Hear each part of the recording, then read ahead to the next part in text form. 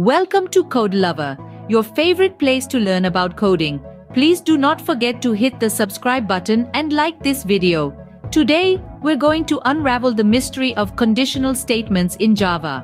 These are the building blocks of programming logic, helping us make decisions in our code. Whether it's a simple if-else or a complex switch case, we'll tackle them all. Ready to dive into the world of conditional statements? Let's go! Conditional statements in Java, as the name suggests, execute or skip a certain part of code based on conditions. It's like a crossroad where each path is a different outcome based on the condition met.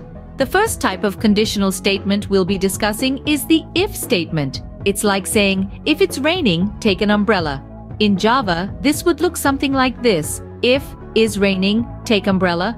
The code inside the if block executes only if the condition is true. That is, if it's raining, we take the umbrella. Next, we have the if-else statement. Think of it as an upgrade from the if statement. It adds, else, you don't need an umbrella. So if the if condition is false, the else block executes.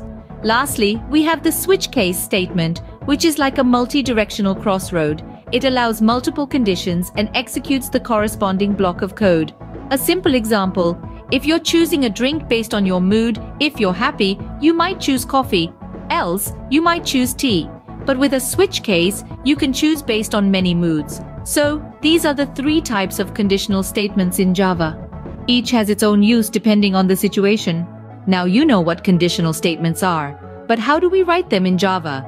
Well, let's dive in. In Java, we have three types of conditional statements: if, else if, and else. The if statement checks if a condition is true. If it is, the code inside the if block executes. The else if statement checks for an alternative condition if the initial if condition is false. Lastly, the else statement executes when all previous conditions are false. Let's write a simple conditional statement. Suppose we have an integer variable score. We'll write an if statement that checks if score is greater than 50. If it's true, we'll print pass. If it's false, we'll print fail. Here's how it looks. Run the code and voila! You'll see pass printed on your screen. And that's how you write and use conditional statements in Java. Simple, right? Let's quickly recap the key points about conditional statements in Java. We've learned about three types: if, else, and switch.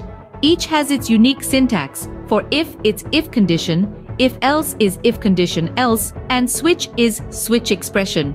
Syntax accuracy is crucial. Also, remember to pick the right conditional statement for your scenario. The if and if-else statements are perfect for two-way decisions, while switch is ideal for multi-way decisions. And that concludes our quick guide on conditional statements in Java. Remember, practice makes perfect. We've reached the end of our tutorial on conditional statements in Java. Remember, practice makes perfect, so give it a shot. If you have any questions, don't hesitate to drop them in the comments. Thank you for watching. Don't forget to subscribe to Code Lover and like this video. Happy coding!